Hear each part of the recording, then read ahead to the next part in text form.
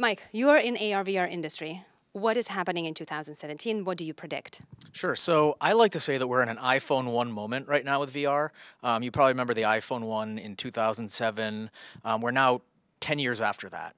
The iPhone 1, people always forget that there were only 17 apps on it for the first year until 2008 when the App Store came out. And I always bring that up for a few different reasons. One, because, from that point forward, there was a lot of innovation that happened in the subsequent years where a third-party developer ecosystem started to do creative things built on that hardware foundation. And that's exactly what we can expect from VR in the future. And that's really kind of utilizing all of the aspects of the platforms to do cool things that weren't really thought of when VR first came out. So we're talking about, again, with that historical parallel with mobile, things like, everything from Pokemon Go to Uber. Those are things that really didn't, weren't envisioned when the iPhone first came out. So that level of innovation, I think we're starting to see now. It's kind of hampered right now, though, with a classic chicken and egg dilemma that we often see in early stages of emerging technology. So, for example, there aren't enough apps yet to really sway the masses to buy the hardware. Conversely, there's not enough hardware out there for app developers and content creators to justify the business case of investing in all that content. So I think we're going to start to see some of those things chipped away this year and next year with things like pricing coming down. We just saw Oculus Rift at GDC lower its pricing for the touch controllers bundled with the headset. So I think we're going to start to see that price competition and then more content that kind of chip away at that chicken and egg dilemma. It's not only VR that we're experiencing, it's AR as well. And I heard you mentioning earlier that you think AR has more potential.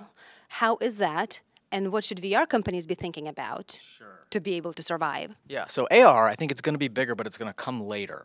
And there are a lot of technical reasons why it's going to come later. But the reason I think it's going to be bigger is that it is going to be more applicable to a wider range of commercial areas, such as commerce and retail and manufacturing and design and lots of other things. And there's another metric I look at as an analyst, which I call time with media per day.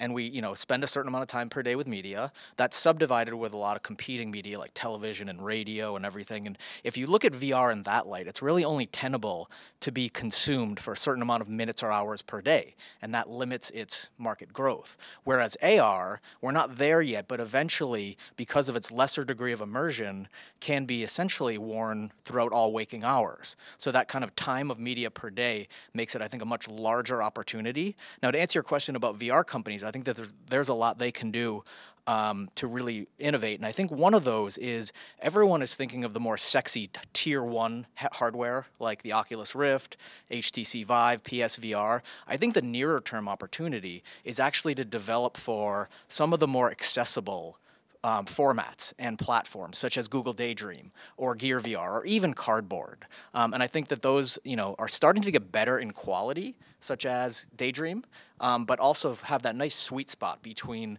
wide accessibility, lower cost, but still a good enough experience for the mainstream to get behind. Thank you. Thank you so much.